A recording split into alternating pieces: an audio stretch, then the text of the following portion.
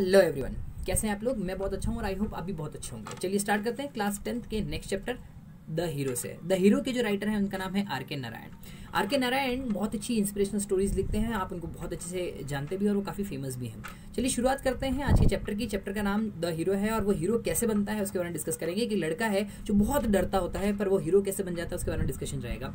इस चैप्टर में 4 characters major रहेंगे, जिसमें पहले हैं मिस्टर स्वामी मतलब जो लड़का है वो उसका नाम है स्वामी। उसके पापा हैं उनके साथ, उनकी माँ है और उनकी दादी है। स्वामी जो है बहुत डरपोक है, वो रात को अपनी दादी के साथ सोता है। तो डैडी को ऐसा लगता है कि वो दादी के साथ क्यों सोता है, अभी तक वो इतना डरता क्यों है, और वो चाहते हैं कि उसका जो डर है वो खत्म हो जाए। इसी चीज़ के लिए वो आज एक हॉल में बैठे हुए हैं और हॉल में बैठे बैठे न्यूज़पेपर पढ़ते पढ़ते वो बोलते हैं कि देखो एक लड़का है जिसने बहादुरी से एक शेर का वीकेंड से सामना किया, और जब शेर के सामने आया तो वो धीरे से एक पेड़ पे चढ़ गया और फाइनली वहाँ से तब तक बैठा रहा जब तक कि वहाँ से कोई लोग आके उसे लेके नहीं चले गए। तो ये सब चीज़ें सुनता है और फिर उससे पूछते हैं कि बताओ तुम्हारा इस पर क्या व्यू है स्वामी, तुम बताओ। तो स्वामी बोलता है कि नहीं नहीं पापा, वो बहुत बड़ा लड़का होगा या बहुत बड़ा होगा और बहुत वीकेंड से बड़े लोग ही ऐसा कर सकते हैं, छोटे बच्चे ऐसा नहीं कर सकते।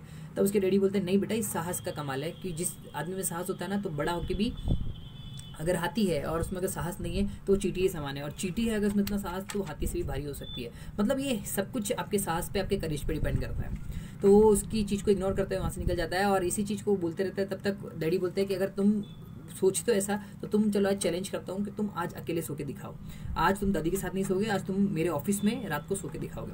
तो डर जाता है क्योंकि रात को आज तक कभी अकेला सोया नहीं होता, तो उसको लगता है कि नहीं नहीं, और पापा को इस तरह से इग्नोर कर रहा होता है कि जैसे उसने बात को सुनी ही नहीं। फिर पापा उसको ऑफिस से बोलते हैं कि नहीं आज तुम मेरे ऑफिस में ही सोगे, और ये बात करके धीरे से न्यूज़पेपर पढ़ने लग जाते हैं और वहाँ से धीरे से निकल के चला जाता है।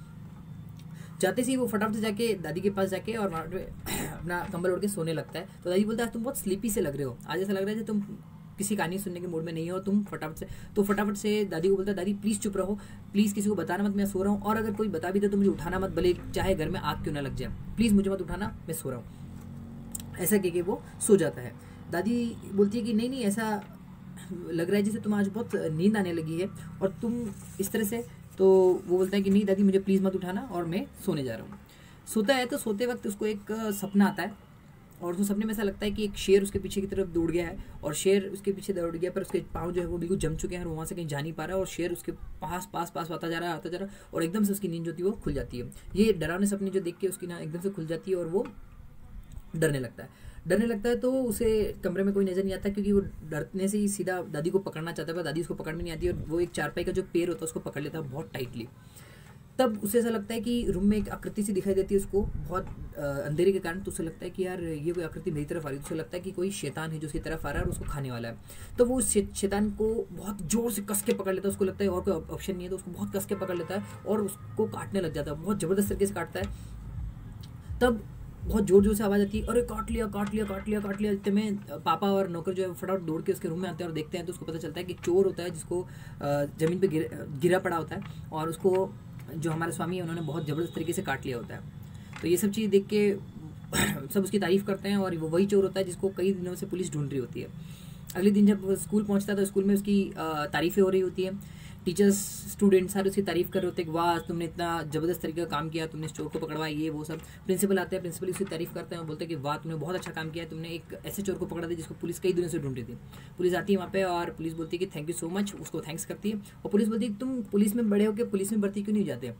पर उसने पहले ही ठान रखा होता है कि मैं बड़ा होकर एक इंजन ड्राइवर बनूंगा या कंडक्टर बनूंगा या फिर रेलवे गार्ड बनूंगा। फिर भी उसको बोलता है कि हाँ ठीक है मैं ट्राई करूँगा कि मैं पुलिस ही बनूँ।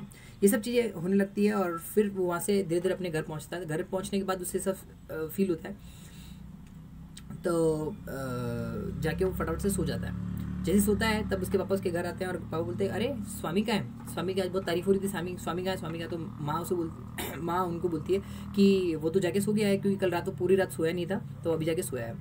तो जो माँ है उनको उनके पतिदेव जो होते हैं वो बोलते हैं कि कहाँ सोया है, दादी के पास। तो बोलते कि तुम मेरे बच्चे के पीछे मत पड़ो, जैसे भी सोया उसको प्लीज़ सोने दो, और तुम इसकी जान को रिस्क में डाल दोगे, कल भी तुमने इसकी जान को रिस्क में डाल दिया, कल भी चोरों से शायद मार सकते थे और तुम। तो बोलता है कि हंसते हुए से अपने रूम की तरफ जाते हैं और बोलते हैं कि अगर कुछ हो जाएगा या बड़ा होने के बाद अगर वो डरपोक ही रहा तो प्लीज़ मुझे ब्लेम मत करना। ये सारी चीज़ें कहते हुए वो हंसते हुए अपने रूम की तरफ चले जाते हैं और ये सारी चीज़ें जो होती है वो कंबल ओढ़े ओढ़े वो सुन रहा होता है और वो हंस के ये महसूस करता है कि अच्छा वो आज माँ ने मुझे बचा लिया।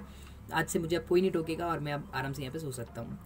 तो ये थी आज की एक स्टोरी। कैसी लगी आपको स्टोरी मुझे लिख के ज़रूर बताएं और keep watching echoes add. Bye bye.